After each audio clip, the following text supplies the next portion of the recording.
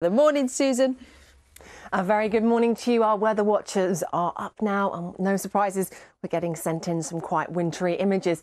Images here of falling snow in Kent. This is Canterbury.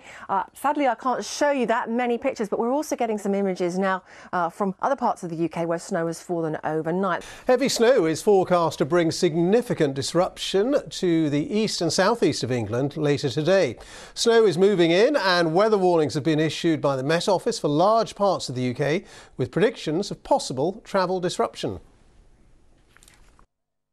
Good afternoon. Whether you're taking a walk with a mate or standing in a queue to get a paper, I'm sure you're all going to be talking about the feel of the weather this week.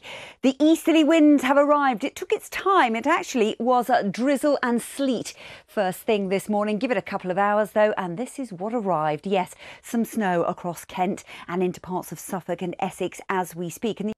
Good evening. Wherever you live, whatever you're doing this week, I guarantee you're going to be talking about the feel of the weather. You may even be talking about some disruptive snow, as we saw today in Ashford in Kent. But you will certainly be talking about the strength of the wind that's been whipping up the North Sea this afternoon across Bridlington. It is pretty cold, sometimes known as the beast from the east. Yes, it has arrived all the way out of Scandinavia, coming across that cold North Sea as well. And it's going to be here to stay for the next few days. That means that it's driving in those showers off the North Sea. This has been the story today across eastern Scotland, northeast England, with more persistent snow across East Anglia down through Essex and Kent, where the amber warning remains in force throughout the night tonight and into tomorrow. There could be further disruption due to accumulations of snow. It's also going to be cold, so ice could be an issue tomorrow morning, particularly where we've got any form of moisture, even from the rain just recently.